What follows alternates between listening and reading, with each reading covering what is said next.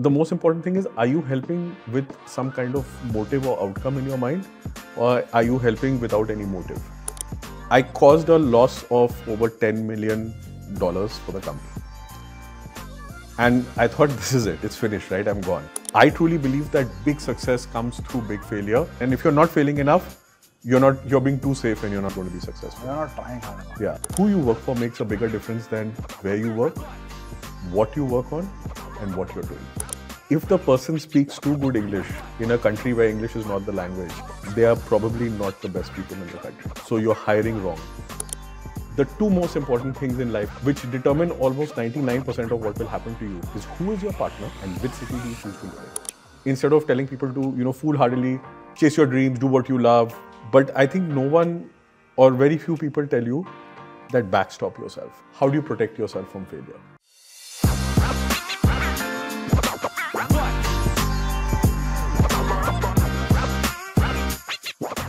So, Arjun, welcome to the BarberShop. It's an absolute pleasure and privilege to host you. Thank you so much for coming, and you are a mentor to me. In addition to being my board member and someone who helps drive the business with a larger team, but you are someone who has genuinely been one of the most helpful people to me. So, to all our viewers and listeners, introducing Arjun Purkayastha to you, and I'll let him do the honors, but he and I got to know each other almost 3 years back, and he's an investor, a board member, and someone who runs a lot of things at Reckitt, who is an institutional investor at Bombay Shaving Company and Bombay. The purpose, Arjun, of BarberShop at its very core was to make entrepreneurship real and humanize it for the masses, right? Entrepreneurship, like we were talking today about access and closed group, it remained a privilege of a few people, of course, because of the risk profile of the job and so on, right? But because it's become mainstream, a lot of funding has happened. India is going to create over the next 20 years more enterprises than they have created in their history, right? And we want our listeners and viewers who are interested in startups to either think about starting their own company or be a part of the ecosystem, either through investing or joining as an employee and so on, right? So that's what we want to do. There's a huge employment deficit gap in India. We want to create 1 million jobs a month. That's what we need to do to hit our goals. We are at 1/4 of that today. So that deficit is going to keep growing until the enterprises catch up. Right. And that won't happen till more people become entrepreneurs. So that's the thesis. Of course, the conversations, as you know, go all over the place, but would love for you to kind of tell the viewers who you are, what your journey has been, and then we can get into the conversation. Yeah, I think first of all, Shantanu, thanks a lot for having me here. I think when I saw the first few episodes, I would have never imagined that I would be sitting in the same sofa as some of your very illustrious guests. So I think the pleasure is all mine. And if it doesn't work, feel free to edit out and delete the whole episode if you want. I mean, just a quick introduction. I'll make it very brief. I think you've given most of it anyway. Of course, I help Bombay Shaving Company as my company is invested in it, and I'm a board member, and I've been working with you. I think even from before we invested, because from the time we met till the time we invested, that itself was a long journey. Long process, yeah. It was a long process and a long journey, but a pleasurable one, because I think we got to know each other and learn a lot about each other through that journey. Yeah. Also COVID wave 1, so it was like difficult times in the world in general. Exactly. So I work at Reckitt. That's my day job in London, but I travel a lot. Or pre-COVID and now sort of what you call post-COVID. I travel a lot because I work on global businesses. So I work on our global e-commerce, digital and venture capital business. And then recently I've also taken on our Greater China business. But unfortunately, given the situation there right now, it's next to impossible to get there. But there's a great team on the ground working on our business there. So that's the background. I'm fully aligned to the mission and purpose that you have. I really think that this is the decade of India, and I think entrepreneurship is so vibrant. And the entrepreneurs we met today, probably the subject of another episode which will come out. But the audacity with which they're looking at markets is just simply amazing. And I think this is a sample of what's going on in the market. So, and I think that what you're doing with this program is going to encourage many more people to come up and do it, to take the first step forward, to see there are people like me doing this. People need examples, and I think you're providing that to them. Plus also, helping them learn many different aspects, which may not be directly connected, but I think conversations which go everywhere are also valuable to learn from. You never know what you can pick up. So from that perspective, I'm a big supporter. I'm a big believer. I love how some of the companies are coming up in India.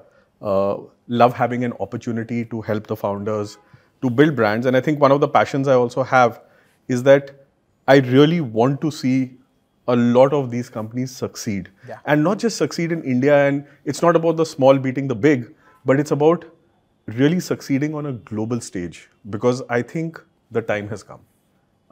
And the time is now. And I think to anyone who's listening, this is the time to do it. You're not going to get all these things working together.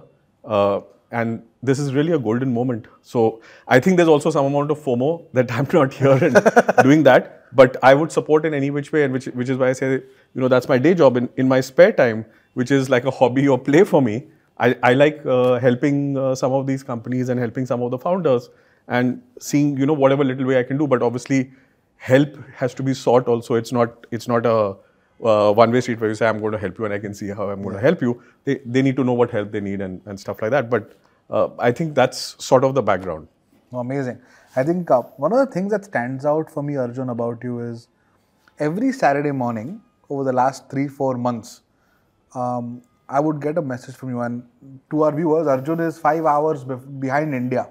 So at 11 or 12 in the morning India time, or maybe 1 o'clock, by the time I'm having lunch on a Saturday, I would get a photograph of your laptop or your iPad with the BarberShop episode going on, your beautiful home in the background, your feet on the table or something to show that it's you watching and it's not just a photograph. But to be very honest, you would put down detailed feedback about what you learned from an episode, especially if it was season 1. In season 2, we gravitated towards telling me about how do we make conversations richer, how we can make founders more well prepared, how do equity seekers come across as better. But the entire approach to being helpful and generous, it is not easy to watch a 2.5-hour episode and then have the energy to type it all out on a Saturday, which is when you probably are on holiday, spending time with your family and so on. But you invested that, which for me was very heart-touching, like it was genuinely very moving. Plus it moved us in the right direction. So I wanted to come down to, is that something that you do generally? Is that how much of yourself you put into your relationships, professional and otherwise? Or was it something special for the barbershop? This is like a trick question. No, I can answer as honestly as you want. Yeah. So the first thing I'll say is that the content is addictive, right? So the content is really good. I think the numbers speak for itself. There are people watching and completing the episodes and putting out 1 hour, 2 hour, and maybe 2 into 2 hour content, and having people have such high engagement and watch rates. The numbers speak for themselves. So I am one of the people who are addicted to the show. It's a time for me to also get closer and keep myself grounded to what's happening in the startup ecosystem in India. And I think for a lot of people who are watching it in India also, who don't have access, it is a way for them to get connected to very successful founders and now also to people who are just starting out, because I think the cohort of people you're speaking to is different. So I think content is very good to start off with first. Second, I want you to be successful. So I think what you're doing is extremely noble. I think it's a service to the community. It's a service to people who don't know yet and who have not started up yet. And even if you can convert one person with every episode, it's worth this effort. Yeah. So I'm trying to just play my small part in it. And I think there I may have some expertise that I can lend, or we can have a discussion together where I can say, hey, listen, these are the good things which is working. But I think some of these things, if you tweak this, you can get more engagement, you can get the right message out. Yeah. You can give a more balanced message to people about what they're doing. So I think it's that. Third, I don't think it's work for me. I think that's the most important thing. This is not a job. It's a way to disconnect from everything that I do during the week. I also spend the Saturday morning time when everyone is relaxed and sleeping. I actually am a very early riser, Yeah. so I get up very early. Everyone is sleeping, so most of the time I would read a book or something.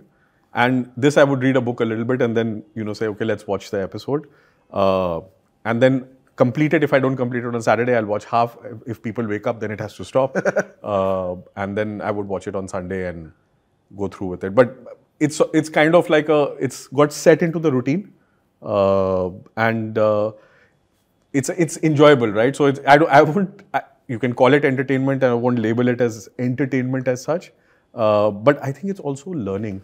So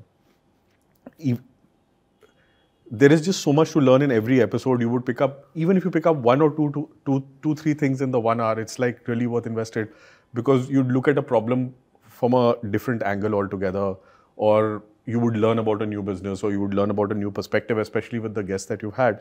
So I think those are some of the drivers, nothing more than that. But do you, and I've seen this not only in the context of BarberShop, but in the context of other founders that we co-invest in, or the other founders that you invested in institutionally, or even the kind of relationships you have built with Addy and some of the other people who we know together, that is something which is a hallmark of your relationships, which is you go out of your way to invest time and intelligence into making the other person as successful as possible. Where did that come from? Is this conditioning, or is this who you are, or is someone taught you to do this, or did someone do this for you? Where you feel that, this is like you feel like giving back and you do it very naturally now. Yeah, I think maybe all of the above in some way or the other. Okay. I think, first of all, to acknowledge, we are always the sum of everyone who invested in us who didn't need to over time. So, there are some people who need to or want to out of desire, and I don't think it's an entitlement, but those would naturally be your parents and your very closest friends and things like that. And that makes us who we are to a large extent. But I think that some of the top spin or the top up or things that you would not get, which is not your base conditioning and your values, you learn some of these things from people on your journey along the way. Yeah. And throughout the journey, there have been so many people who've not needed to help, or who've not needed to do anything, or you're somewhere and you do a meeting and someone comes to you by the side and says, hey, you did this thing. Maybe if you did it this way, you would be able to come to a better outcome. And that could be like a game-changing moment for you. Yeah. And over time, you'll see lots of people, bosses, mentors, people invest in you. So I think part of it is a conditioning that, they did it and I'm here today because of, what they gave me, and how do you give back? Then I think also that I don't like breadth of relationships. And that's probably because I am actually an introvert on the complete end of the spectrum. Really? Yeah. On the complete end of the spectrum. That is so difficult to make out. Yeah. So, and then it's trained over time to not be like that in settings. And you train yourself over time and you learn over time that, what are the things you can do. But how do you know you're an introvert or an extrovert? That, if you're with a lot of people, when you finish, are you exhausted or you're not exhausted? Yeah. And do you get? I get exhausted. Today has been difficult. Today is difficult. Yeah. So it's exhausting, but you need to pull yourself and move ahead. So, but depth of a relationship gives me energy. Yeah. So if it's one-on-one, or if it's a few people, and we can go deep, that gives me energy. So I figured that out at some point of time, that this gives energy. And therefore, it's something that you enjoy doing. And again, it's not work. It's not something that you have to do, but it gives you energy. So there is some selfish need also in that for yourself. Yeah. That you're doing. And then if you can help, why will you not help? Yeah. I think that's also part of it. That's a very rare view of the world, by the way. People typically will hold their cards close to their chest. Schadenfreude is kind of very, very common, right? You in fact are waiting for people to fail, or for I told you so moments, but to genuinely wait for other people to succeed, in your case with founders, become billionaires or kind of become CEOs, etc. It requires a very special mindset to selflessly help. I remember our common friend Lakshman once told me about a concept called sponsorship. And he said that with certain people, he said, look, I don't think I can do any help or even mentorship, right? My only job is to be a sponsor, which is I am responsible for their success in a tangible way. My only job is to thumb the table in rooms that are relevant to them, to connect them to people who they can get funded by or can get job opportunities or whatever.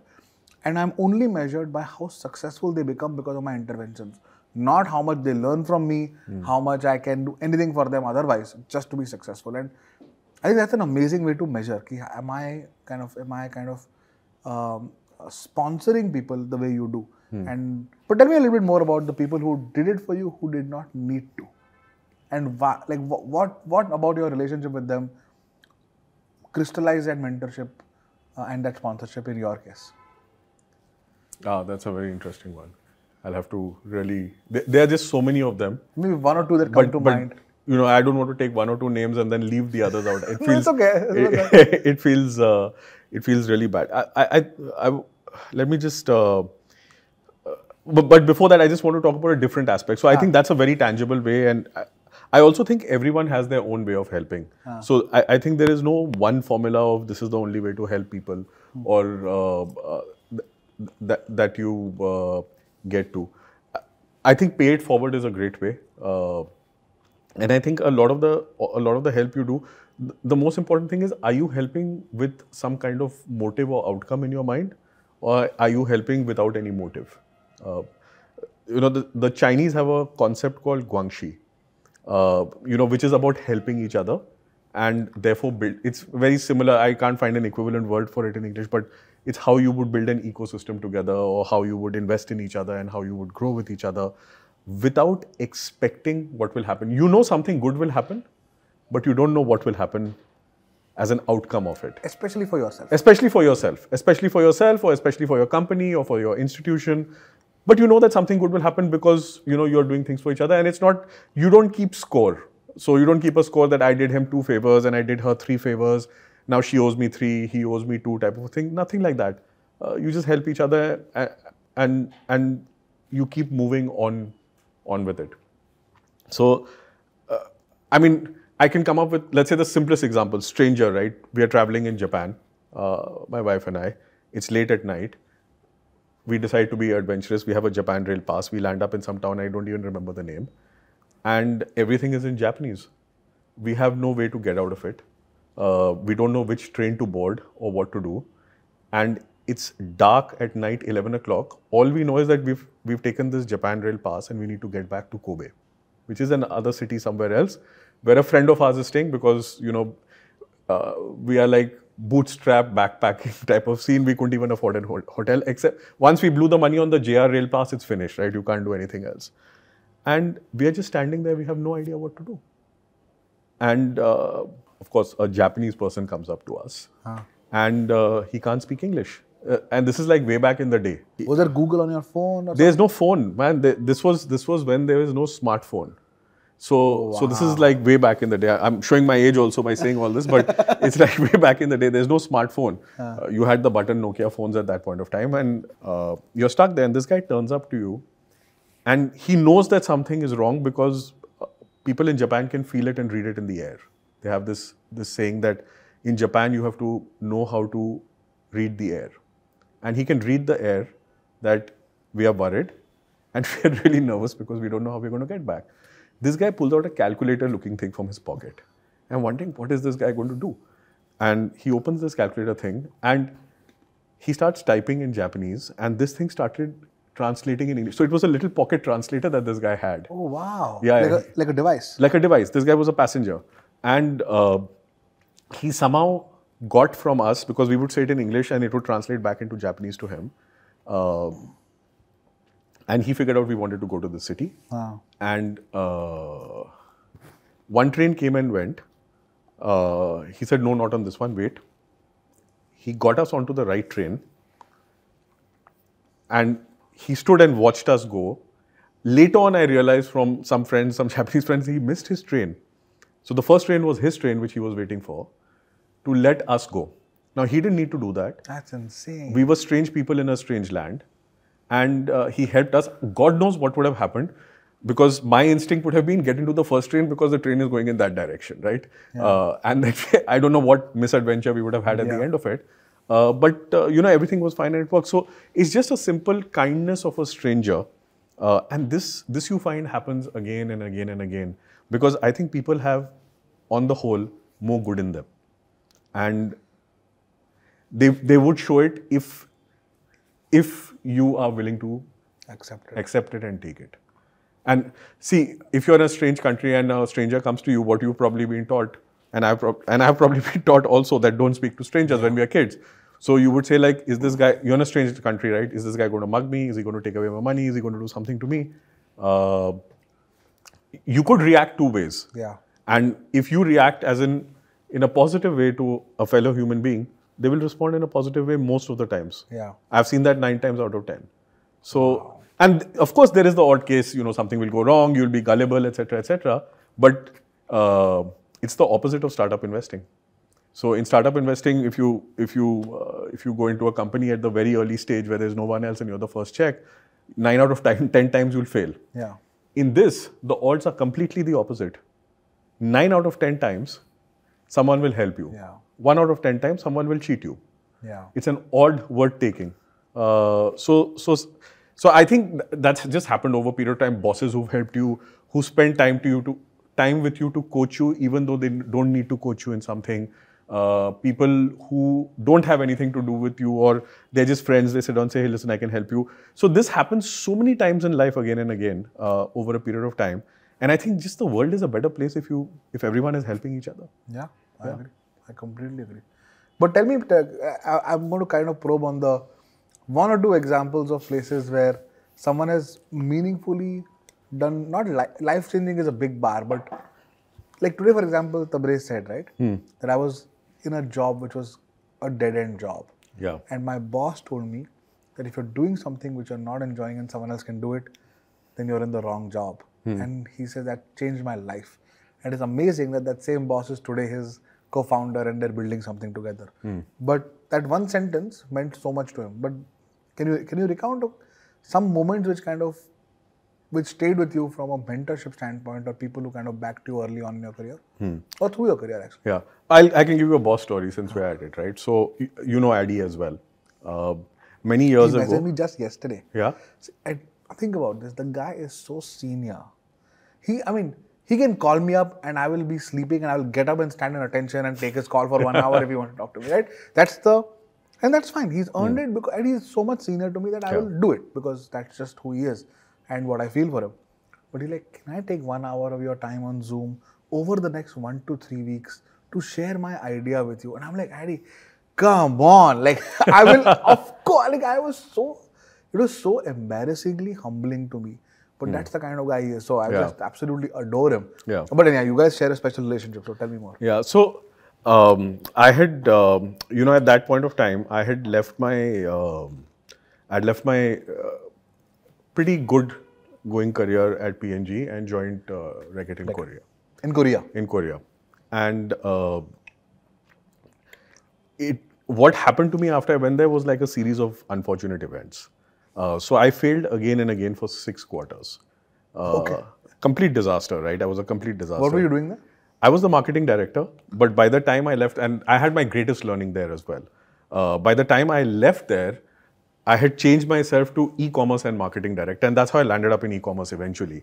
But at that point of time, neither did I know any of this, neither did Addy know any of this.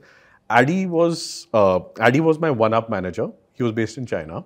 And we were part of the same region, Northeast Asia. And I had out of all the 6 quarters, I probably had the most spectacularly bad quarter of my life till today. And in that quarter, I hope you never go through it in Bombay Shaving Company. We did a consumer product recall. Wow. That's the toughest thing to do, by the way. You have to get the product back from the houses of consumers. Because there was a hygiene, there was whatever. It was, it's a very long story. It was a technicality, so there was no consumer safety issue. But there was a product recall which had to happen, which is very difficult. And also, besides that, the business not going well, etc., etc., etc. Which year was this, if you don't mind me asking? maybe it was 13. Okay. Around 13. And I won't give you the exact number, but I lost. You could say the team lost, I lost, but I take the responsibility. I caused a loss of over $10 million for the company. And I thought, this is it, it's finished, right? I'm gone. And then, and it was just early days in the company. And then Addy goes on stage and, you know, he's talking about what happened in the business and all. And then suddenly he points out and says that, you know, this guy, Arjun, he's lost this amount of money for the company. What do you think we should do with this guy? So, you know, it was the shock of a lifetime for me. I was like, my God, is this going to happen publicly? Like in front of all the direct, because anyway, I've already imagined the worst. So I'm like, you know, something, and, you know, and it was like, and because of him, you're not getting your bonus, etc. So I said, okay, now the crowd is going to lynch me at the end of this thing. And I think what he said next is like the moment that that founder had. So he says, some of you would say that we should fire him, but I think that's absolutely the worst thing we can do. Do you know why? So everyone was like, first of all, no one expected it. So everyone is like, why? Like, what is this guy talking? That guy's crazy, but this guy's even more crazy. So he says, you know, people say that we are not a training company or we don't invest money in training people at senior levels. But I just sponsored the most expensive executive MBA in this company's history. And you think that I'm going to let the person go out in attrition because after learning how to fail. Wow. And I didn't know what to say. So I think at that point of time, I realized the power of the learning that comes from failure. And of course, you know, like you say, immediately I felt huge debt. So I was like, oh my God, now I owe so much debt. And at that time I was doing e-commerce. So in my mind, I immediately said, if I have to give a ROAS of 3 on this, oh my God, that's a lot of money. So I made a mental note that I have to give the ROAS at some point of time. So I have a debt which I need to pay back. It was also positioned as an executive MBA that the company paid for. So I said, I have to make sure that I repay this debt someday. But I think that just completely changed my perspective on failure. And before that, I think I was probably near, you know, some kind of depression that, you know, failing so many times again. I had not experienced that kind of failure. So the sentence, if the sentence was different, or, you know, if I got fired or lynched or something like that, I would be completely broken today. So, and that was one of the greatest favors that could have happened at that point of time. And then, you know, came back, the story ends very well. We turned around the business because we pivoted from a, you know, being an offline company into an online company. We grew double digit, everything happened. A few years later, I was working in another assignment and I did deliver the 3x ROAS, and which was unexpected ROAS in the year. And I think a lot of the learning came from that executive MBA, which was called. And I still, you know, remember that I met Addy and I told him, I said, you know, the debt is settled. I have paid for my executive MBA. So now we are quits and we are zero. And, you know, Addy being Addy, he just laughed at it. And he said, yeah, you know, I was joking and type of a thing. But this would be like, you know, one of the moments. And, you know, when you've had moments like this in your life and in your career, which are so meaningful to you, which are really turning points, I completely view failure completely differently now. And, you know, there's a saying like in my team, I keep telling people, what does fail stand for? First attempt in learning. That's what fail is. So you need to fail. And the more you fail, the more you'll succeed in the long term. Because failure teaches you lessons that success doesn't teach you. Because success teaches you an ego lesson that you're so great, it's because of me. That's the final lesson of every success. Everyone believes it's 100% me when you succeed. And when you fail, people believe, oh, I had bad luck, or my bad luck was very bad, or he did this and she did that, and if this has not happened and that had not happened. Nobody says when they're successful. Very few people I've seen who says that I only succeeded because, you know, it was mostly luck or whatever, or it's a humble brag or something like that. But I truly believe that big success comes through big failure.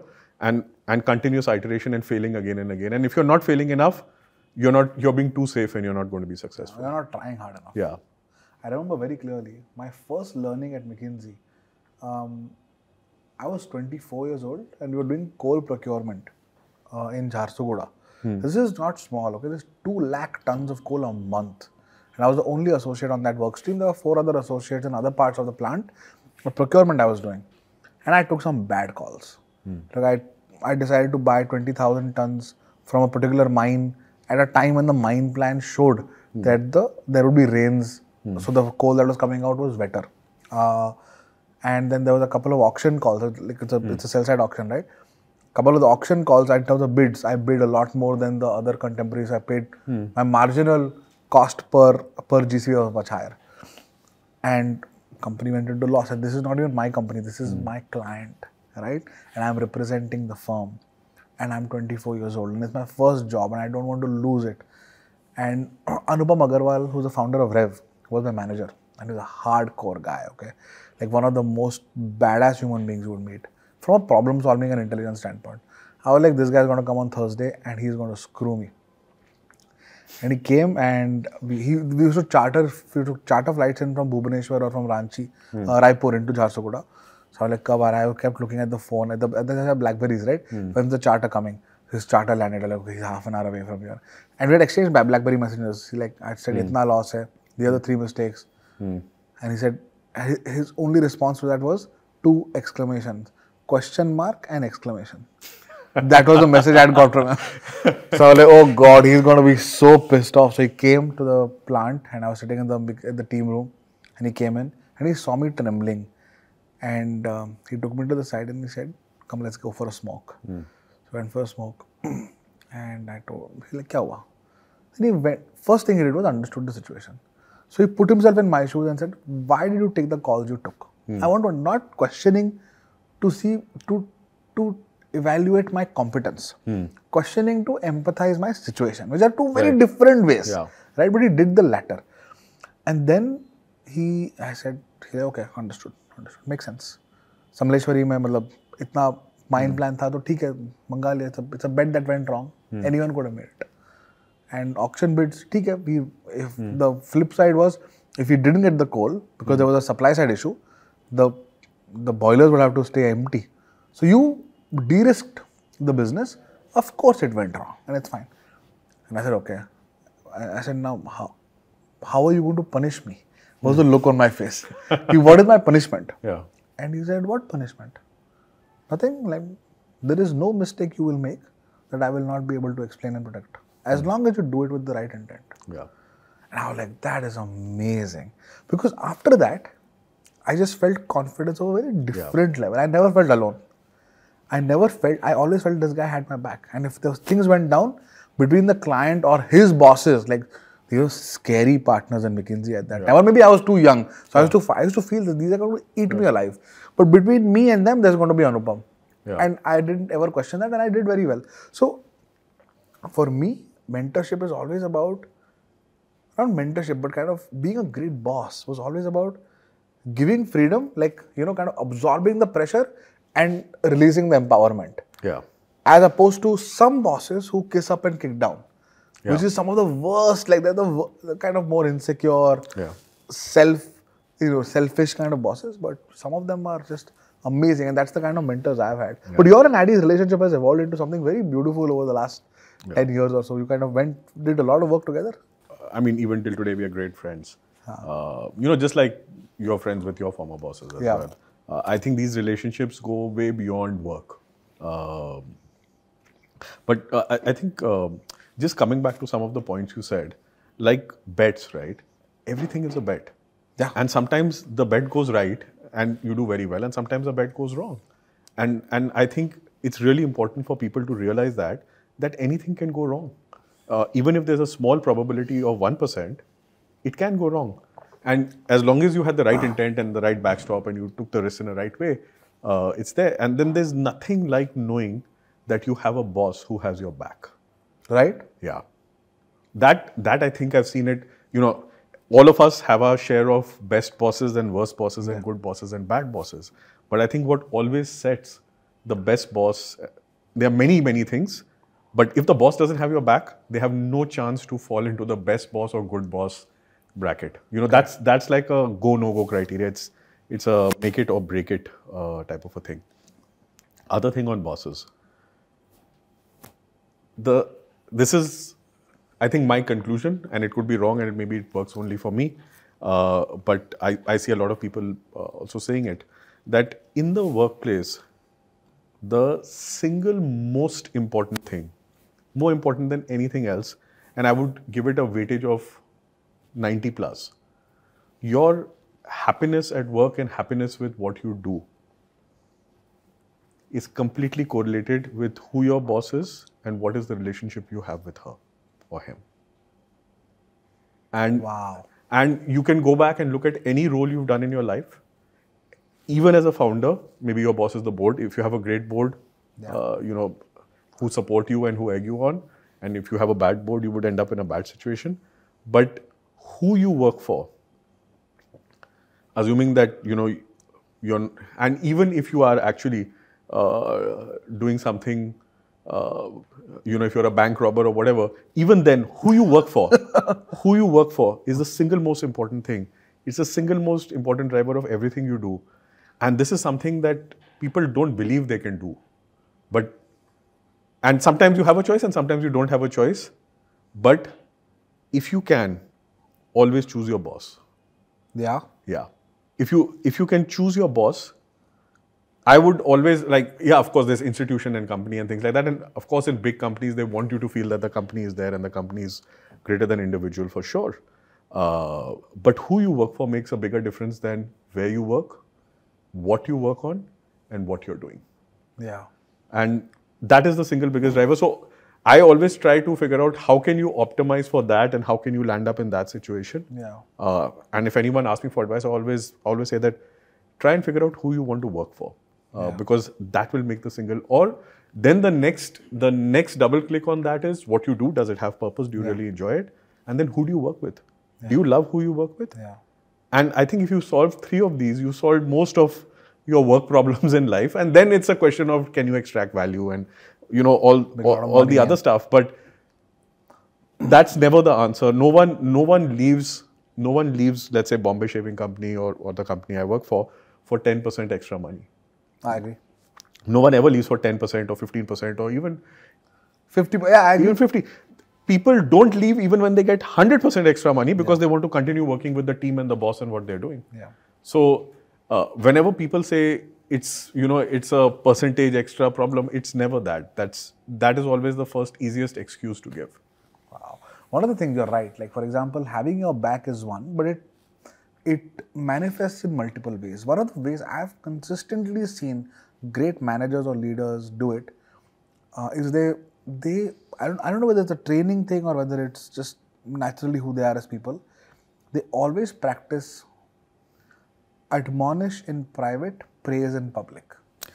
And it's beautiful to watch. Yeah. For example, if I'm with Deepak's team, right, and Deepak works with them every day and I probably see them once in a while or maybe once a week. And if something is not as per my satisfaction, and if I go to Deepak's subordinate or their subordinate and say, this is not right, or, this doesn't make any sense, I don't like this, blah, blah, blah. It happens. Subconsciously, I'm looking at Deepak to protect. And he does, right? And that's the sign of someone who says, hey, Shantanu, hold on. Yeah. Here's what I think has happened, okay? And here are the 3 things. By the way, I disagree with you on point number A. I think that's an overreach. On points B and C, agree. But here's the explanation. Here's how we're going to correct it. Yeah. Bro. If Deepak looks at them and asks 2 questions in addition to what I'm asking, I'm like, okay, hold on a second. Yeah. Now you're riding the wave and shirking responsibility. But great leaders never do that. They kind of always. Yeah. And then I will notice that he will kind of. When I have left the room, the admonishment is very private. Yeah. Right? And I remember, I don't know whether you know Vinod Nambiar, the CEO at More Retail. Okay. He was the guy who signed the shareholders agreement for us at Colgate, in our first Colgate round. So he was the Asia CEO, what Mukul is right now.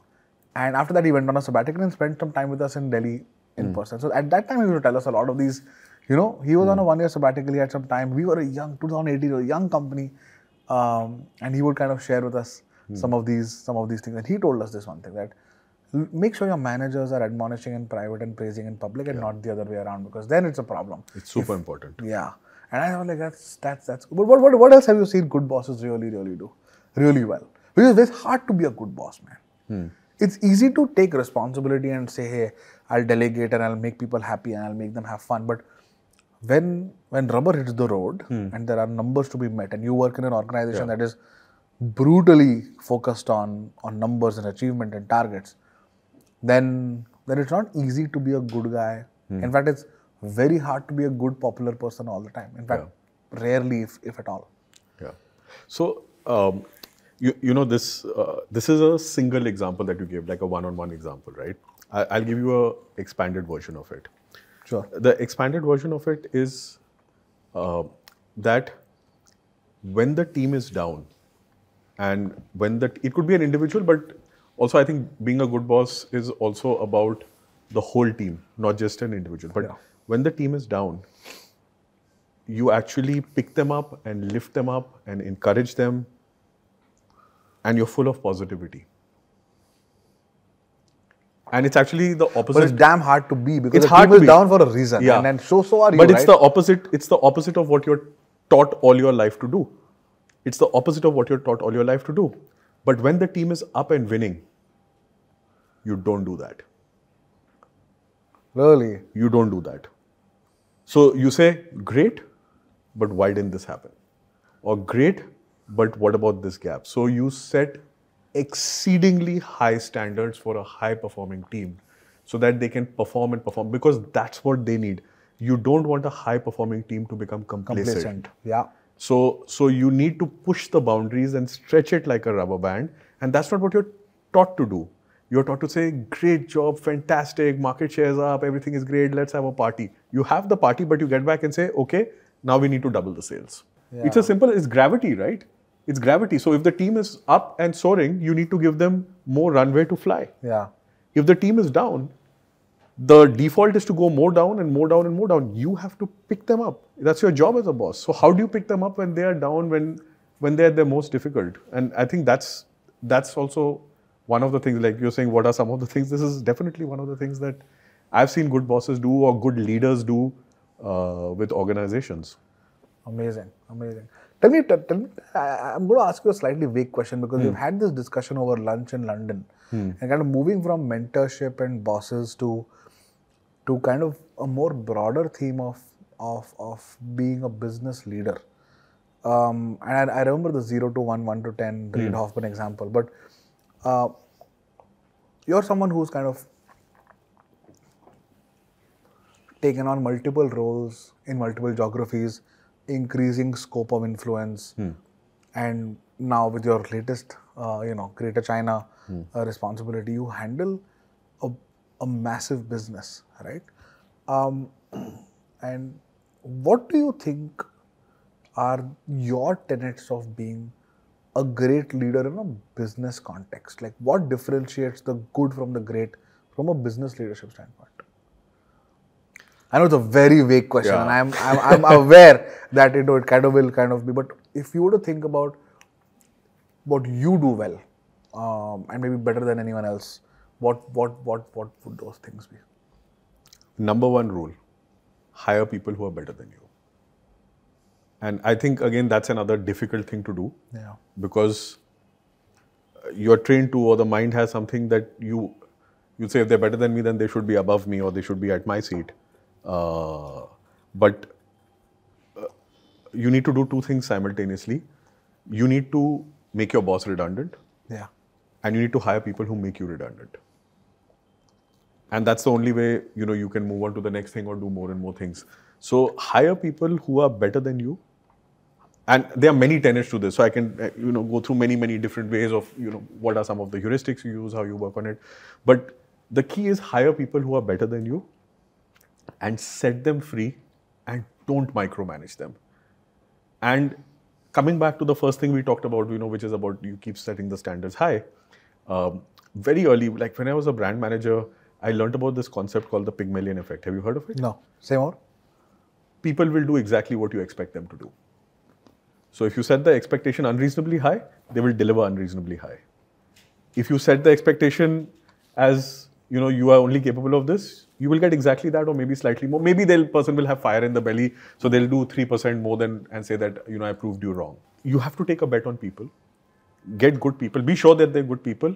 Be sure that they're better than you. Have the guts to employ people who are better than you. Set them free. Give them all the resources. Tell them this line, which, I'm going to share with you, and I know too many people will know it, but it's fine. Maybe it's better for the world. That there is no idea in the world, if it's a good idea, that you can't find the money for. There is no idea in the world. Because if it's a good idea, capital will come to it. And set them free to do what they're good at. And encourage them and work with them. Help them where help is needed. And then build an ecosystem like that. That's how you can do many things. You can't do many things if you are doing everything. You can only do many things if there are other people doing many things. But they have to want to do it. You have to get the best out of them. It has to be in their purpose. You need to find a way of connecting their purpose to what they're doing.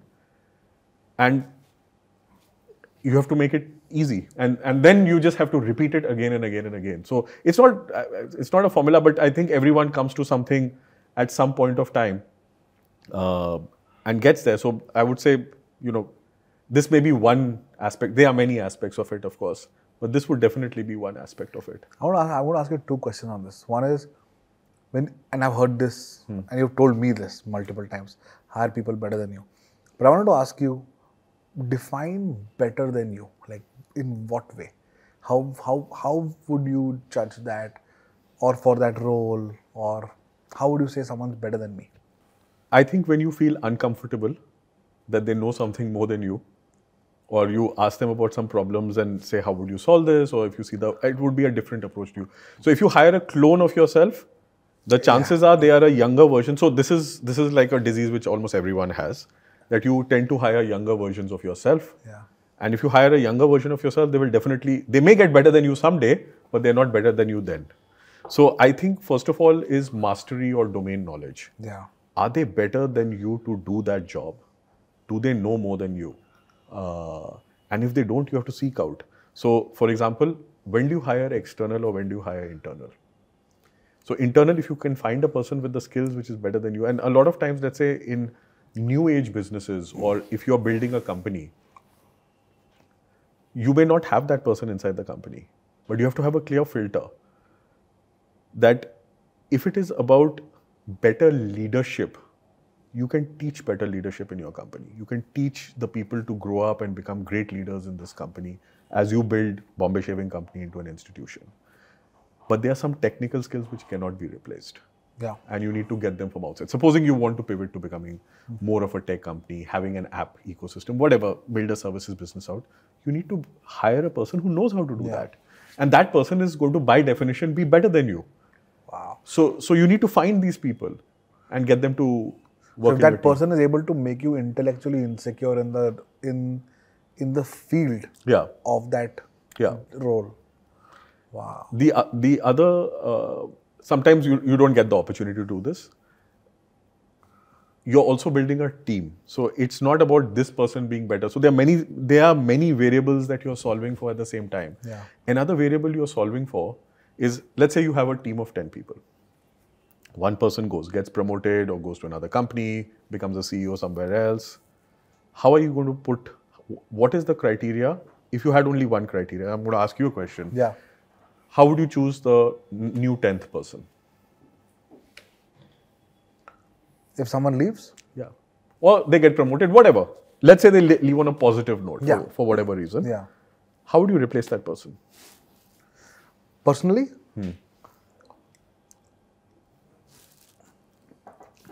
I genuinely wait to see if naturally, organically, there is someone in the team who takes the responsibility and fills the role.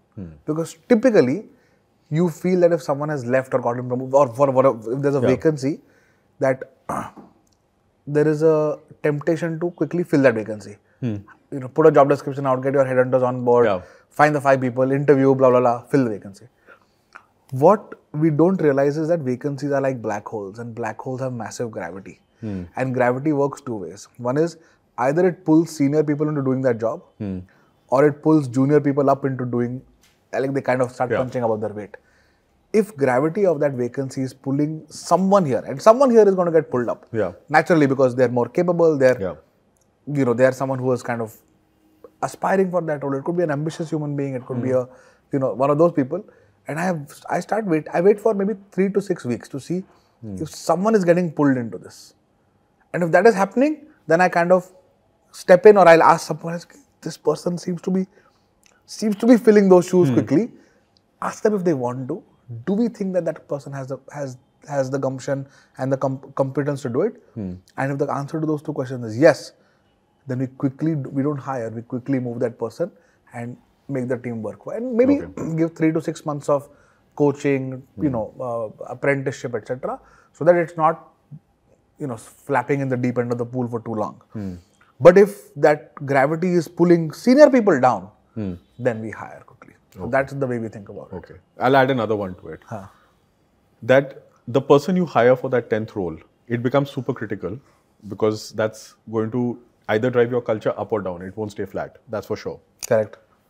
How do you choose a person, whether internal, whether getting sucked up, sucked down, whatever way you see it, whose addition will make the team a better team than it was when the earlier 10th member was in the team?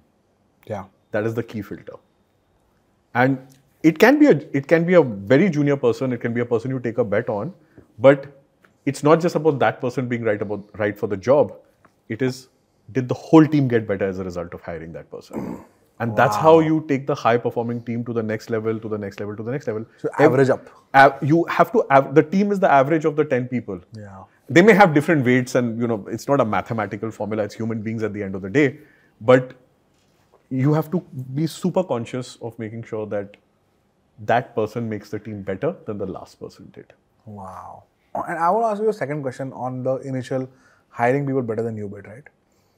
You make it sound easy because I think you do it naturally, which is to hire people better than you at their roles, give them empowerment, and then make sure that they have all the resources they need, whether it's their own teams, that they have money, time, etc. to do it. My question to you is slightly more deeper, which is, if you know that they're better than you, it is very likely that they also know that they're better than you at that role. How do you role model for them when both of you are clear that they may be better than you, but you are the leader? So how do you role model? How do you become aspirational/inspirational for these people who are in your team? Because it's not just about the hire. You can get the hire, and you may even get the first 6 months of wins and so on. But how do you make it a 3-month, 3-year, 6-year kind of long-term relationship where you role model and they look up to you, even though they may be better? I think first of all, they don't need to look up to you. Oh, really? Why should they have to look up to you? They have to work well with you. Okay. You have to be a team together. So I view every relationship as a Batman and Robin relationship. Okay. Like if you see Batman and Robin, they have very different skills.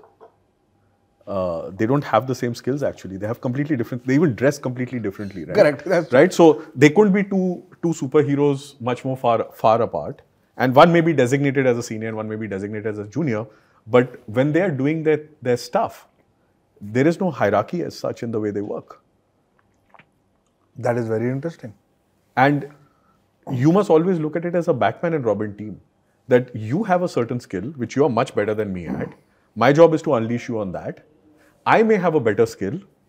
And if it's an external hire, I understand the company better, so I can help you navigate this place. Or I can coach you on certain things. Or etc. You have to find a way. But again, coming back to Chinese philosophy, it's yin and yang, right? How do two different things work together in a complementary way to come to a more harmonious, better outcome? Yeah. And I think that's the way you need to view every relationship.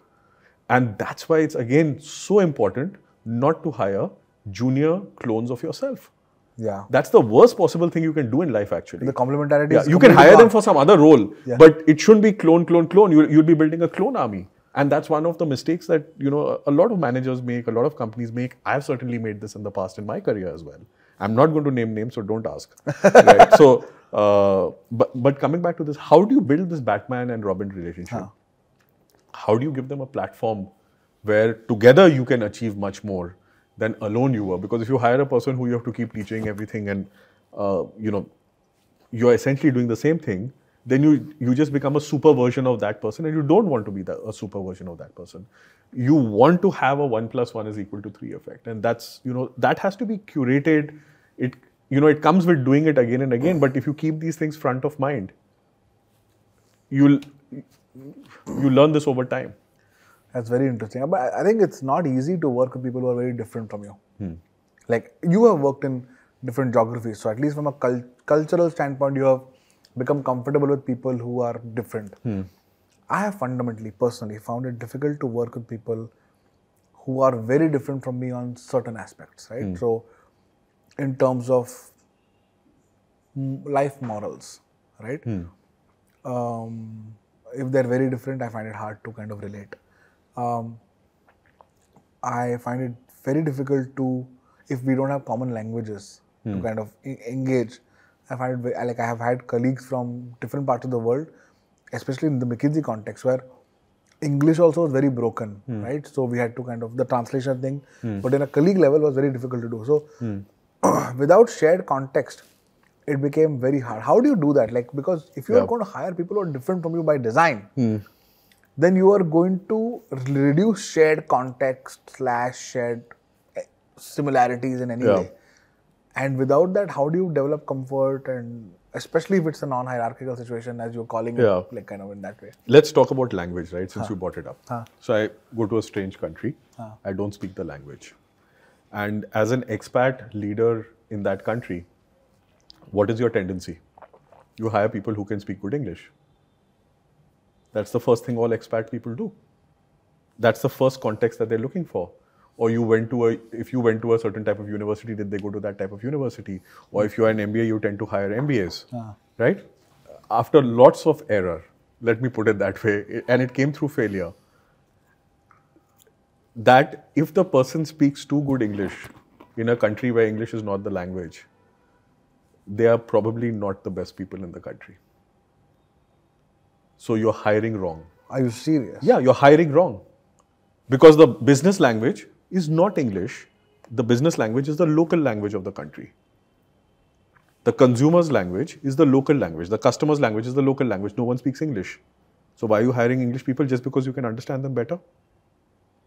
So there was a time, at least 2 of my direct reports who could not speak English, and I spoke to them through a translator. Okay. And I got much better outcomes than the 10th man syndrome, which we talked about, who could speak English. They could do an average or above average job, but I made some hires who could not speak English, and they turned out to be superstars. They completely changed the game. And you have to put your comfort aside. You have to ask, is it right for the team? Does the team get better? Can you get a better outcome? Are they better at the job? Why is language the way to do it? I know you can't communicate, and it's it's friction, yeah. Of course, it's friction. But if you keep solving for your personal friction, then you're not a selfless manager. Yeah. You're not solving for the company, and you're not solving for the outcome. So you have to solve for the outcome. And in many cases, what you think is right is wrong. And it doesn't work. So you need to ask yourself, if the context is too high, therefore and everything is the same, are you hiring a clone of yourself? Wow. And listen, I think sometimes you do need to have people who you have a common lingo with, 1 or 2 or whatever, right? But it doesn't have to apply to every single person in your company. Agreed. If you have 1 or 2 people, let's say you and Deepak, you share that bond and you share the trust and you work together and you're co-founders, it should be enough. Why should everyone have that with you? But have you seen how different we are? Yes. We are yin and yang on steroids. Yeah. And that's why it works. That's why it works. And that's why we can all see that. Absolutely. Have you seen, by the way, that your method for evaluating competence or excellence in people, like some of the things that you thought were right or important, has kind of changed over a period of time? It changes all the time. Yeah. Give me examples of when some of your basic assumptions in life were like tested. Because मेरे को लगता था कि ये बहुत important चीज है, but look at this person and look at this situation and it's completely changed. Yeah. I think if I see, over decades, the way I was thinking of it very early on in my career was very black and white. This person is good and will make it, this person is bad and will not make it. That's the first, you tend to have some kind of a gut. Yeah. And that's how you start off with.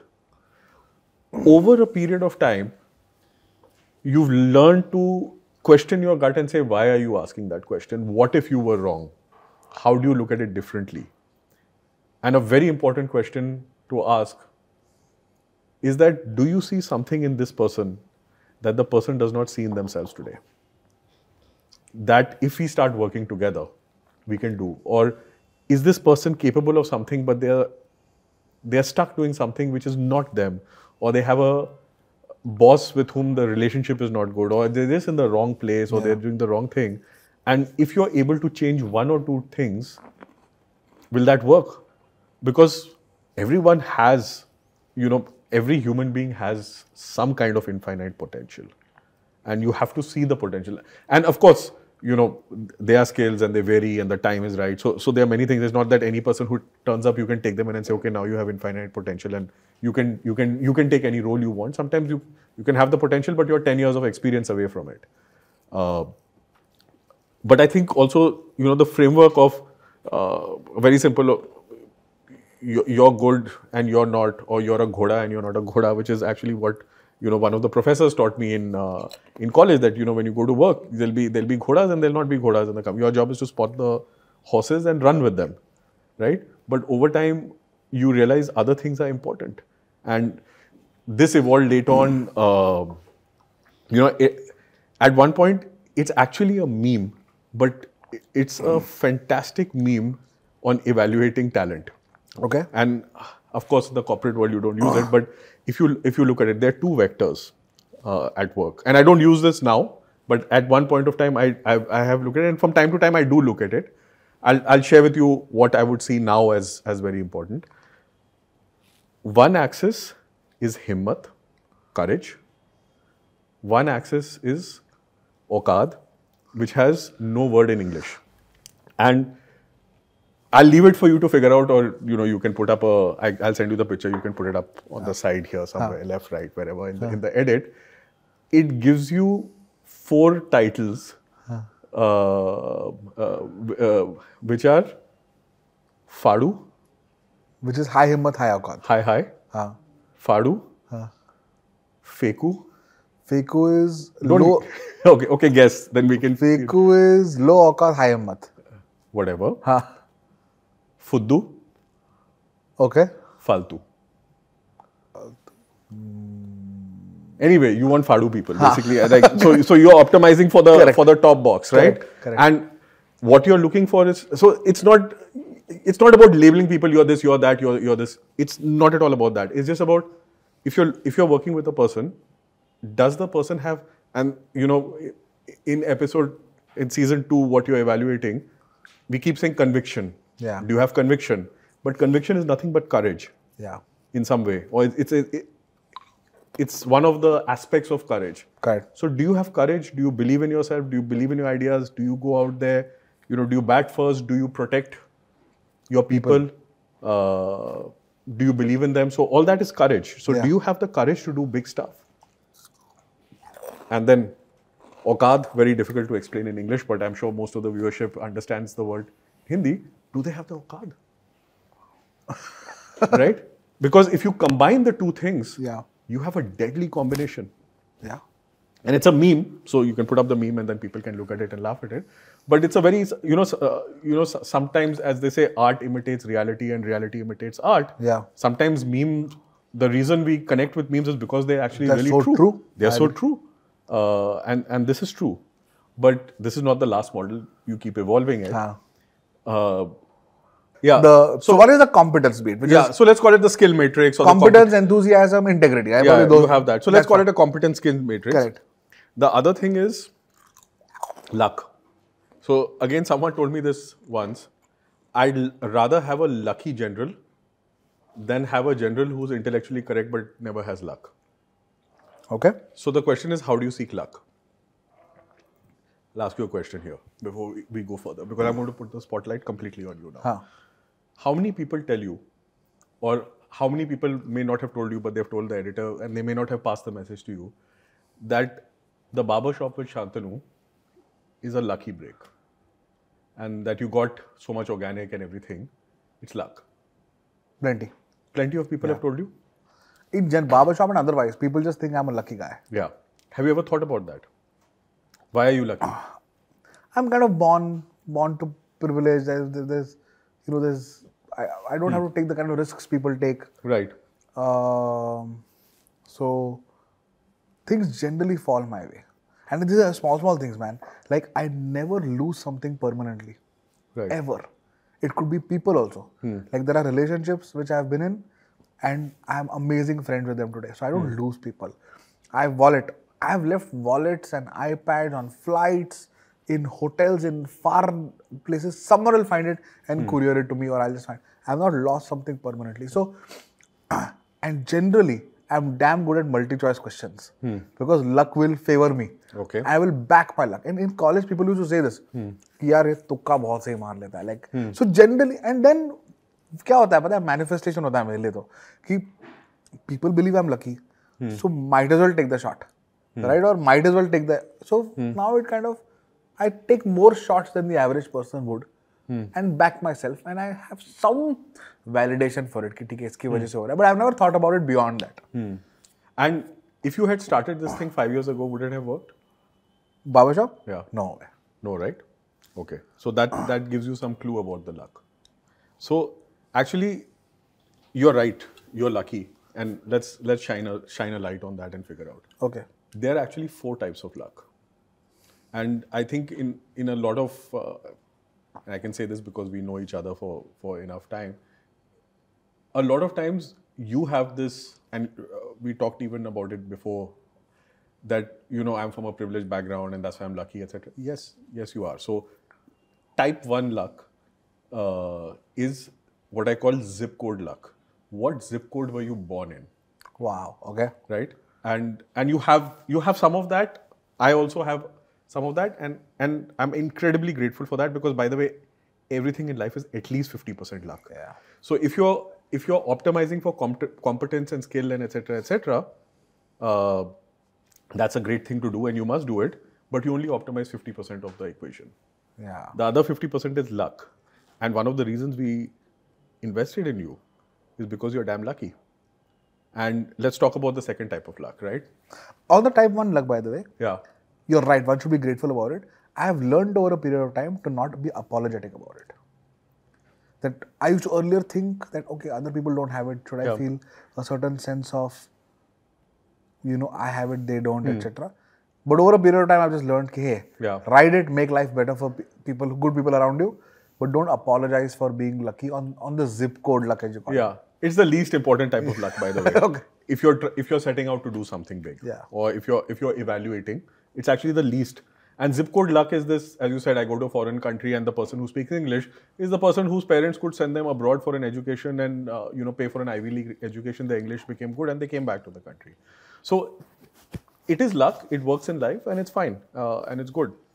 The second type of luck, and again we see it, and this came the first time we met, is what is called hustle luck. Okay.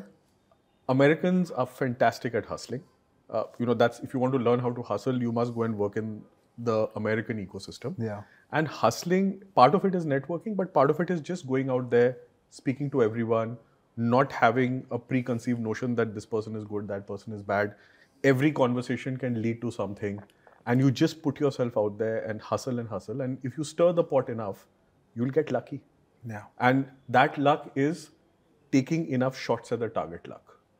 So you take enough shots at the target luck, and we were talking about angel investing earlier. Yeah. Angel investing is an incredibly lucky thing to do. So your zip code luck is your access luck. Yeah. You got access because you were born in a zip code, you went to a school, you went to a certain firm, etc., etc. You built a network. But then the other luck, you may have all that, and then you may have opportunities. Are you shooting at every opportunity that comes your way? And you create luck by doing that, because anyway, at the end of the day, as I said, if you you invest in 100 or 300 companies, you'll have 5 unicorns. Yeah. So that's luck. Yeah. If you knew what the 5 unicorns were, why would you invest in 295 others? In the 95 others Correct, more, right? correct. So it is luck. You know, it is a game of luck. So you're playing that, you're increasing your odds, but it's a game of luck. That's what they say, right? When you're shooting arrows in the dark, shoot as many as you can. Yeah. So you know, that is like the second type of luck, and you can name it hustle luck. I think that's the simplest way to sort of put it out there. The third type of luck,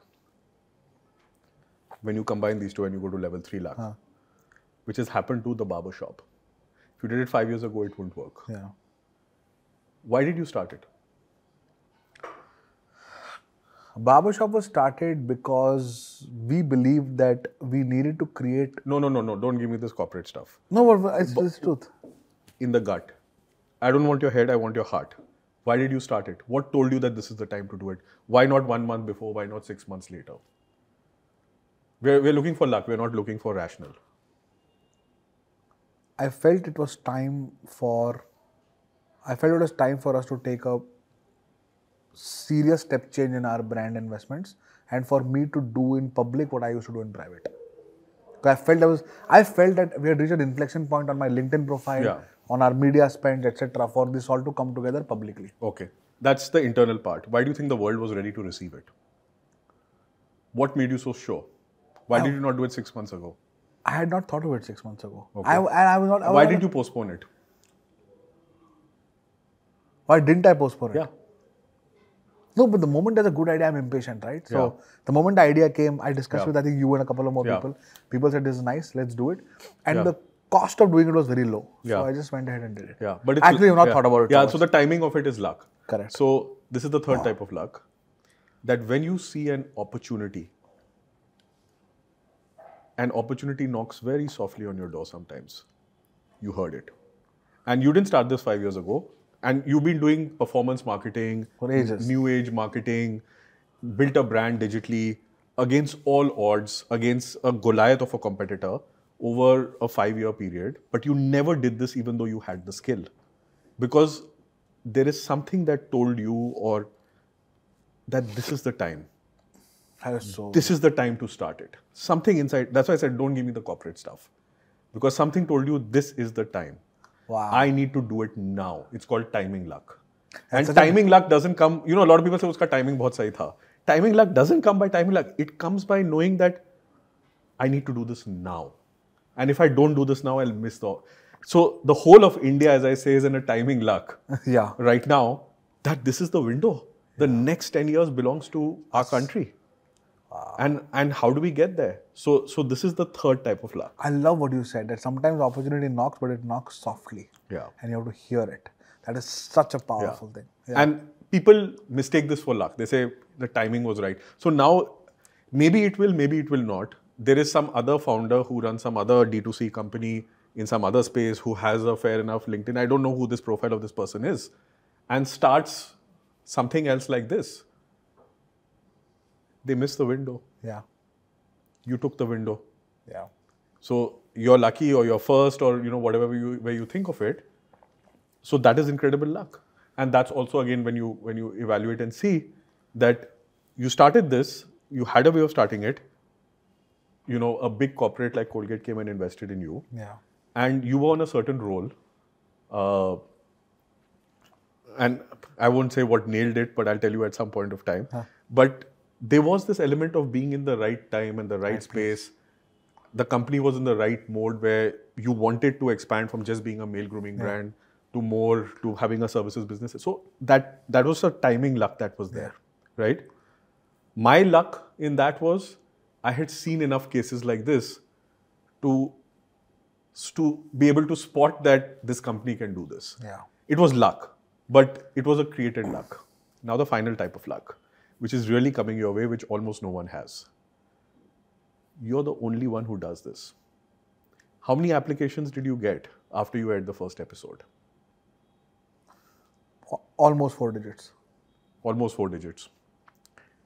Now, some people call it luck. The person had this, they put up the first episode and got 4 digits.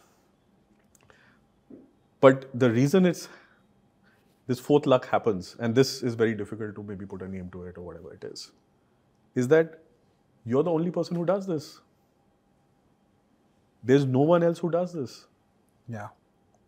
And that's why you have 4 digits of applications, probably more than anything else. Like if you were to set up a VC, if you were not to do this in a public forum, putting it up on YouTube, and you set up a VC silently and said, hey boss, I'm setting up a VC, you're not getting 4 digits of deal flow. Oh, for sure. For years. Coming in a week.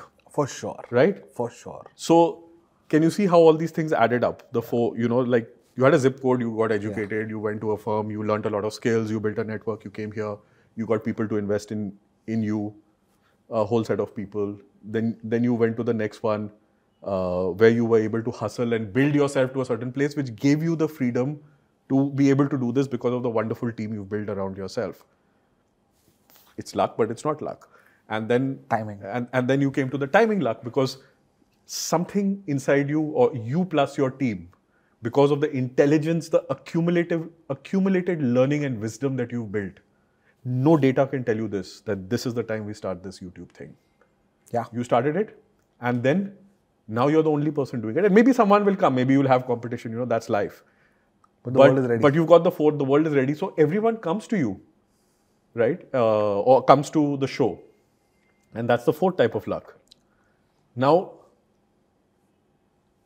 this is something which is difficult to figure out. Yeah. But you can make your own luck. And I think, I never thought this was possible, even as like 5 years ago or 6 years ago. Really? I never thought this was possible. I was like, it's luck. Luck can be good and luck can be bad. There are only 2 types of luck. Luck is not in your hands. Luck is not in my hand, or, luck is not there. And then over time you learn that you can actually hack your way through luck, and you can game your way through luck if you're very clear what you want to do or where you want to get, or if you have expertise in a certain field and only you have a skill stack which no one else has. And then you land up in this unique position where luck seeks you out and where deals seek you out. Or if you think of, you're saying like some of the best investors, let's take a Reid Hoffman. Everyone will come to him. Yeah. He has a track record, right? So there is no other investor like him. And people would kill to have him on the cap table. They would just give the shares for free so that they can say it. But he's built that over years. So it's the same thing. So then you come to other intangible skills. Does the person have hustle? Yeah. Because that's a form of luck. It leads to luck. Yeah. Does the person have so much knowledge in a field, more than you? That's why you hire people better than you. Yeah. That when opportunity knocks, you won't hear it, but they will. Wow. But they will usually need funding. So that's why you always tell them that there is no good idea which doesn't get funded. Yeah. And then obviously the last one, because if they're expert and then they become number 1 in their fields, then people will come to them. So and world is ready. Yeah. So it's evolving. It's very difficult. From the Himmat to Himmat and Auqat framework to this. But I also this think, is very, very, very. But I also think all these frameworks build on each other over time. Sometimes you can go back and look, because at the end of the day, we are human beings. We are not predictable creatures. We are contextual creatures, and there has to be a context around us for us to perform or not perform. And there are many, many factors. So we are not binary mathematical equations to be solved. Correct. And you learn a little bit more and you layer it and make it more sophisticated over time. And in some situations, this is a great model to have. But in some situations, you just need to go back, good or bad. Yeah. Right? Would I trust the person or would I not trust the person? Because, it's as simple as that. So you need to learn to play with the frameworks or apply them or use different ones at different times. But it is always evolving and you're always learning. That's amazing. Tell me one thing, have you seen people who index very high on both competence and luck? And by luck, it could be manufactured by themselves and sometimes external, but they're amazing at some time in their career.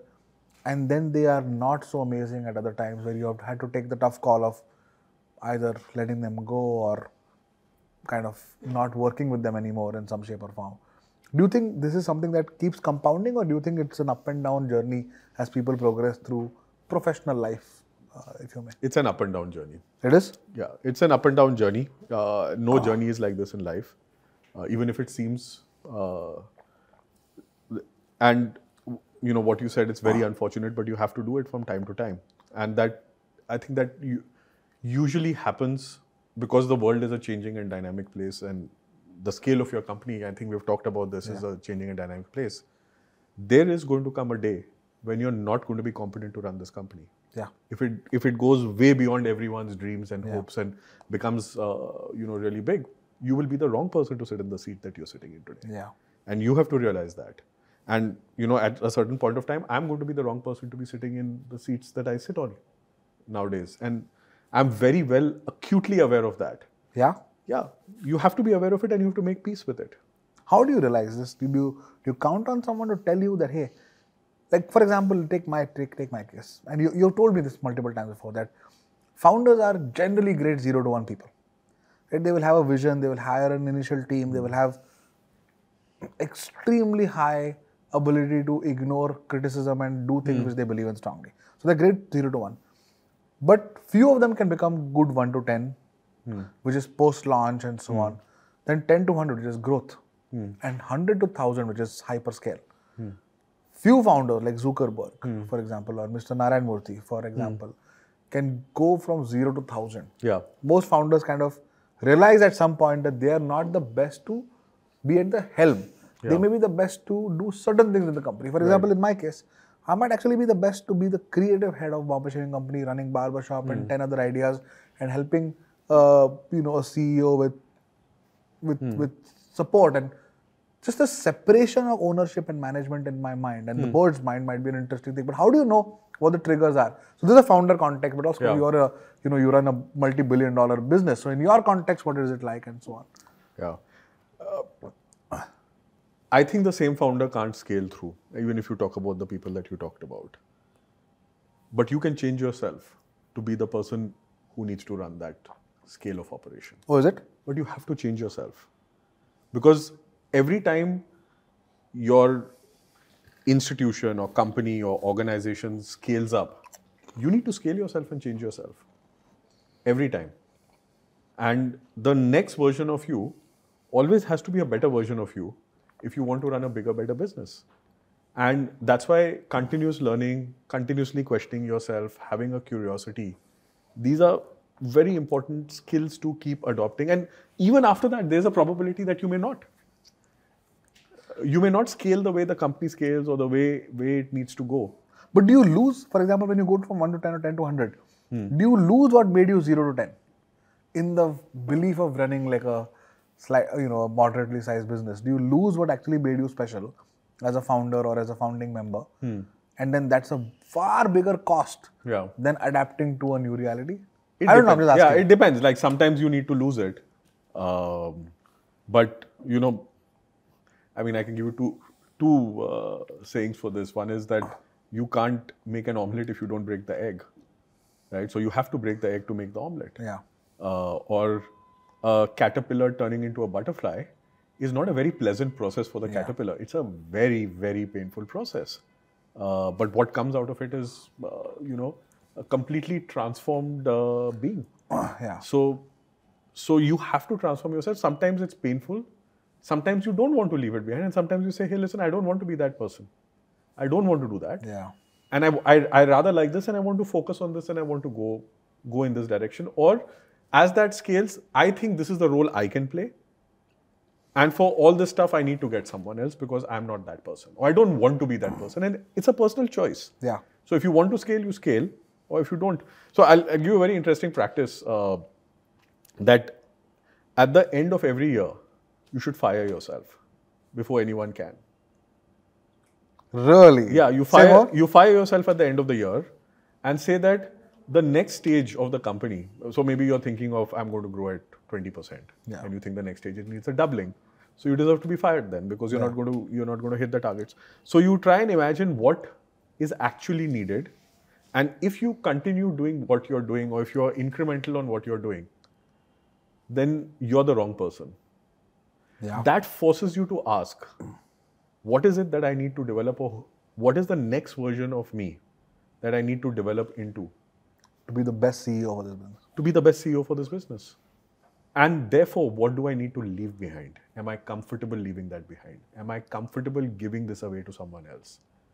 And do I have it in me to learn that new thing? or to change myself, or to be a better CEO, I need to do this. And that's the question that you need to ask yourself. So I always say it's better to fire yourself before someone else fires you, and to figure out what is needed for the next stage. Because if you keep doing what you're doing, you will just become a slightly incremental version of yourself over time. Have you seen? You have obviously worked with like a multitude of CEOs and founders. Have you seen like who are some of the best in terms of just adapting to very growing scales of business, growing scales of responsibility, complexity of the business, and so on? Yeah, I think you can see any of the big tech companies, people who scaled from almost nothing, and you can take the big four. You can take the case of an Apple, Amazon, Google, Meta. Some of them scaled, like let's say Zuckerberg has scaled himself, from being in a dorm room to running the company. He's still only 36. That's but crazy. He did get Sheryl Sandberg because I think he figured out that, we need to divide the responsibility. He remained the CEO, but they divided the responsibilities amongst themselves in a certain way. And they also, incidentally, at least, this is me applying my framework. Obviously, it may or may not be correct, but I see them as a Batman and Robin team. Yeah. Who's Batman there? Can be anyone. That is the most irrelevant part of it.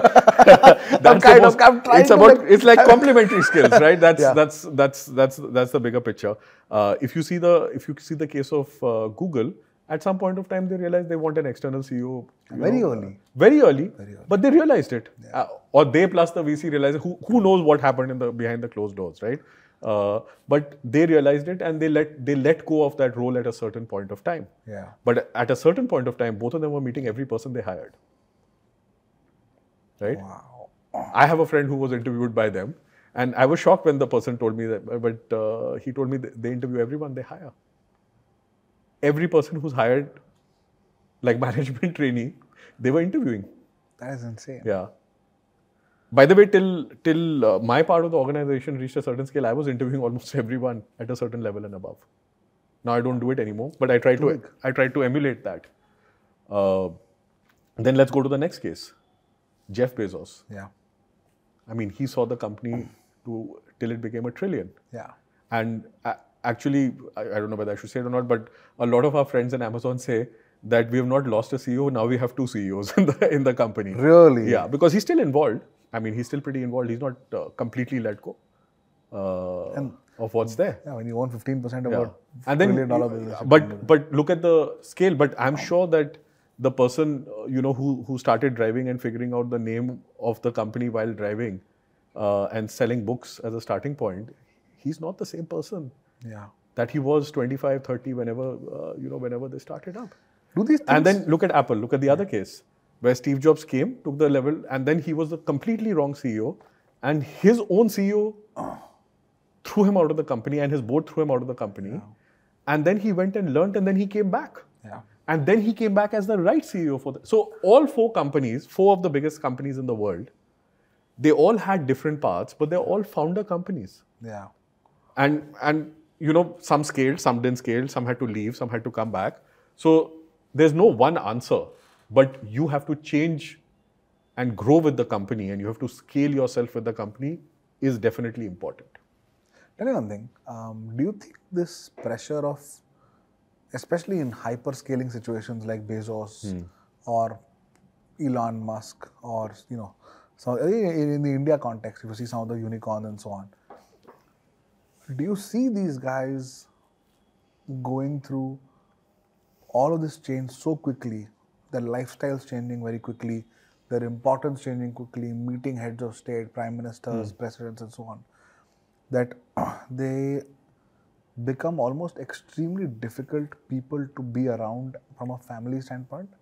Because a lot of them have broken families and all of that. So is that a toll that you think this process takes on the average human being? Or is it just a coincidence? No, it can. It depends how you go. As Michael Jordan famously says, leadership has a price. Right? It has a price. You have to be all in. You have to be fully on. You have to be fully present when you're there. So it has a price to pay. If you are excelling in something and spending a lot of time on something, by definition, you're spending less time on other stuff. Yeah. And it's a choice that you make. It doesn't have to be, and you don't have to end up with broken. And at some point you may say that's a priority and this is not a priority. Like a lot of people throw it in and say, now I've decided, that's the priority. Again, as Confucius says, that you have only 2 lives, right? You heard this? No. You have only 2 lives. The second one starts the moment you realize you have only one. Wow. So there's a point of time where you realize that you actually only have one life to live. And you decide, how am I going to live it and what's my priority? There are 2 things, sure, I think it's been discussed in the earlier one, death and taxes. Yeah. So we are both our hardware and software is designed to terminate at some point of time. Yes. I think we have solved a lot of the software problems through medicine. We have not solved the hardware problem because we've hit a wall on the hardware. Yeah. The hardware decays and dies at some point of time. But if you realize that that's there, then you think about it in a different way. Amazing. It takes us to a more philosophical bent of the conversation, right? I think about it. I wanted to ask you this, and I always ask people who have expatriate lives, in a way, like kind of all over the world, South Korea, China, India, London now, and so on, right? Tell me about family for you. And I know you're close to your parents. I know that, you're rooted in a way in India, and you're at an age where, your kids are growing older, but so are your parents. So, you look up as much as you look down. In fact, maybe more now as you grow older. But tell me about Arjun, the family guy, and what home means for you. There are 2 homes, right? One home is the home that you live in when you are abroad with your nuclear family. And the other home certainly is when you come back and stay with your parents. Where you grew up. Where you may or may not have grown up because your parents may have moved to a different house sometime. But you grew up from a vibe point of view, from an atmosphere point of view, certainly from a food point of view, because you always want to go back and have your home cooked food. Correct. And I think you just need to find a way to make both work and mix both as much as you can. So, and over time, if you are out there long enough, everyone develops their own system. I'll give you my lottery ticket number, but it certainly will not work for everyone. Yeah. So, there are some very, very basic things like, and it has to be tactical, but it adds up to, some kind of a big strategy, which is, try to be there for the right times at the right moments. So, for example, very rarely, maybe once a year, and I have a lot of travel. If you have a traveling job, even if you're an expat, you are back home for the weekend. Yeah. You don't miss a holiday, whatever happens. Maybe you'll ask me this question later on. I was speaking to Meghna, so she said, you have to tell Shantanu how you plan holidays at some point of time.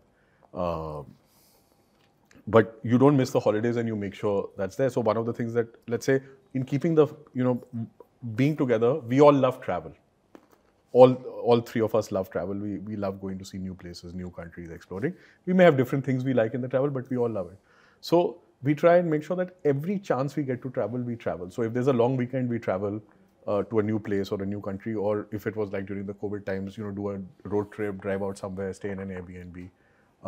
And that actually, like I'm planning my 2023 calendar, I've already planned, the first thing that gets blocked in the calendar are the holidays. Wow. And then they are sacred. No one can touch it. And then a certain number of months at a time, you plan out and say, these are the countries. So we would sit together and make a list of these are all the countries we all want to visit. Then we'll all say, this is the top one for me next year. And then we will plan a trip there, or, this is the city I want to go to, I want to figure out something. And I think that's one great way of bonding. It won't be a surprise that with my son, we have a very common interest of technology. So that's something. How old is he now? He's 12. He just turned 12. So we would bond on that. Spending time, obviously, with the parents is important. So again, one of the systems we've developed over the year, or I think it's organically, is that whichever country we are living in, my parents will come and spend at least a couple of months with us usually in the summer because it's England and no one warmer. wants to come in the winter. And Anjali's parents will also do the same. At different times. At different times. Wow. So you have 4 We have months. also done everyone together, but that is tough. I won't recommend it because you just don't have the space. Yeah. But we would have that. So in a way, if you see it like 4 months of the year, we are with our parents. Wow. Then we come for the holidays to India at least once or twice a year. So half of the year you have 5 months. Yeah. Yeah. And I think if you should read this blog, Wait But Why. I don't know if you read Which it. one? Wait But Why. Yeah. So Wait But Why has one of the most mind-opening things about both as a child to your parents, but also as a parent to your child, is that it maps out how you spend time and what percentage of time you would spend. And by the time you are 18 and leave for college, you have spent 95% of the time that you would spend with your parents or your child has spent Over a lifetime. Over your lifetime. Fuck. And then you just have 5% left. So That's crazy. so you can change the equation once you know it. So it's the awareness. So once you're aware of this, You do more things. you change the equation. And 5%, it may still be 5%, but the point is they're physically present in the house. Yeah. You're living in the same house for a couple of months a year with your parents, and then with Anjali's parents. Then you come back and you stay. So I think that gives you, and time is everything in this, right?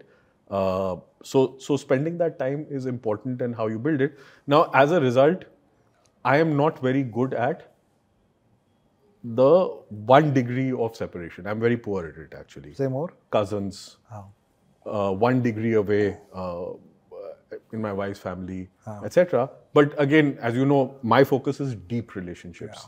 And it should be meaningful. And the deepest relationship that you have is with your parents and with your siblings and with your Spouse. children. Yeah. And of course with your spouse. Your spouse is your partner and everything. So it's like, remember we talked about some of the most important things at work is your boss. Yeah. Right? The 2 most important things in life, again, having been in, lived in many countries, which determine almost 99% of what will happen to you, is who is your partner and which city do you choose to live in. It will determine everything, your quality of life, health, mental health, everything is related to that. The tensions or the non-tensions or the enjoyment that you have are largely with the city that you choose to live in or you land up in. Sometimes you land up in and sometimes you choose to live in that city. But it drives, if you think back to your life, it drives almost everything that happens. The interaction points of these 2 things are your personal life. And that enables you or disables you from doing many other things. That is so true. So being mindful of that, I mean, the single most important thing that you choose in your life is your partner, Yeah. right? Or you are chosen by your partner is probably more like it in our cases. But so again, it's a mix of many little different things that go along, but it's how you build it and what do you optimize for in all of this. So taking yourself away from this boss thing and your partner thing and your come back to yourself. What do you want to optimize yourself for? This, I picked up from Naval Ravikant from his book, but this is really stuck with me. Is you're optimizing for a calm mind inside a healthy body, inside a home full of love.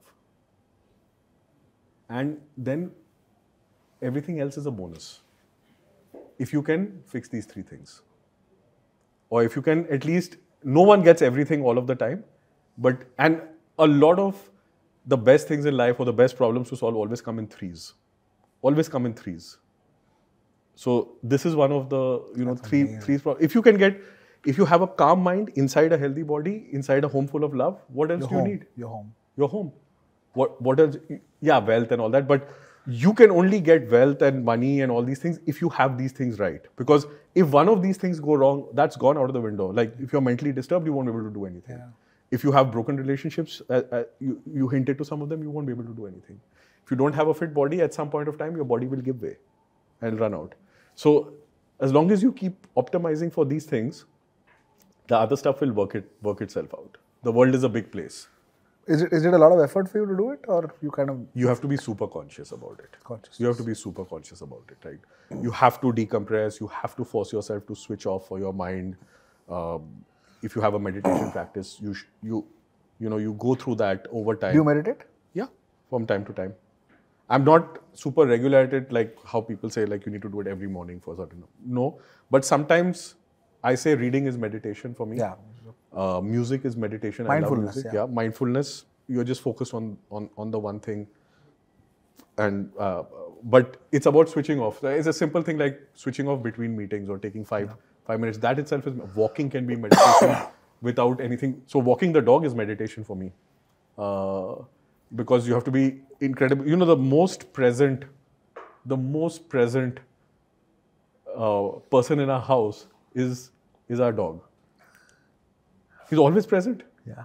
Right? There's no past or there's no past or future for the dog. It's now. Everything is here and now. And amazing, if right? you're with the dog and if you're walking with the dog, you have to be here and now. Yeah. Because the guy will run away here, the guy will run away there. You have to keep a really high. So you can, you get there and then you have to build fitness. And so after holidays, the next thing which is put in is, and there you have to find a way to keep yourself honest. People have different ways. Some people go to the gym. My way of keeping myself honest is to have a personal trainer who will do it and make sure that you do it on a regular basis. And that is after the holidays, the next appointment that goes into the calendar. Is the fitness. Is the fitness and the personal trainer. Yeah. And that, no one can take that slot. And then for the last one, when it comes to home, what's the spelling of love? LOVE. TIME. It's not LOVE. So TIME is the spelling of love at home. You have to give time. There is no substitute. And I don't think I'm really good at it. I need to improve. We all need to because we are like super involved in what we do. But that is super important. This is the starting point. You can't have LOVE if you don't have TIME. And you have to first optimize for time and get to love. Incredible. As we, I think, wrap up for today, Arjun, this has been a deeply riveting conversation. I know we get along and we always have great conversations, but today has been extra special because I think we went quite deep on a certain set of topics. But before we end, some words of reflection, advice for people who are listening to us, are possibly people who love the startup ecosystem. We vicariously are living the founder dream by watching other founders and so on, but maybe one day want to become founders, are actually founders themselves and are looking for validation in some shape or form, or are people working at startups in some shape or form, right? So that's the audience. Any words of advice, reflection, probing, thoughtfulness to them before we wrap up for today? You can go out and say, don't be afraid of failing, or what are you afraid of? And you must do a fear setting exercise, like what's the worst that can happen to me if I do this? And a lot of times when you do that fear setting exercise, you get, first of all, you figure out that your fear is unfounded or it's something that happened to your childhood, which is connected to why you have that fear. Usually, if you introspect deep enough, you will find that. And a lot of times you have no reason to fear. But I think the second thing, instead of telling people to foolhardily chase your dreams, do what you love, of course you must do all that. But I think no one or very few people tell you that backstop yourself. How do you protect yourself from failure? Or how do you give yourself a certain amount of time? How do you not make it a bet which will make you bust and bankrupt and completely destroy you? Yeah. And as long as you don't do that and you protect yourself against that, you can fall down and start again. You can fall down and start many times again. Yeah. And actually, whether it's a startup founder, whether it's a person working in a medium-sized company, whether it's a person working in a big company, whether it's a person not working in a company and trying to do something else which may not have a wealth or money motive behind it, or doing the right thing, or picking a cause and fighting for it. I think balance is important. Two things I would say actually. Balance is important and things work in cycles. Yeah. And sometimes the time is right and sometimes your timing is not right. Yeah. But realize that things work in cycles. So if something is really bad, it will Get better. It will get better at some point of time. And balance yourself. Make sure that you don't have a destroy yourself risk to it. And then, you can fail. Yeah. And by the way, people who are investing in your company are very well aware in the beginning that they have a 93%, hopefully, chance of failure. Yeah. So they're also going in with their eyes open. And we all love second-time founders and third-time founders. And a lot of times they have failed first two times. Yeah. And, that's perfectly fine. That's perfectly fine. Yeah. So, no matter how difficult it is, it will get better. And there is a very famous saying in Brazil, and love the Brazilians for some of the stuff they come up with. It's just amazing. And I've learned this from a lot of Brazilian people that I've worked with, is that it's very simple. In the end, everything will be okay. If it's not okay, it's not the end. So that would be the last thing that I would like to leave everyone with. Thank you, Arjun. This has been an absolute pleasure. Thank you so much for coming on the BarberShop. No, thank you so much for having me. Amazing.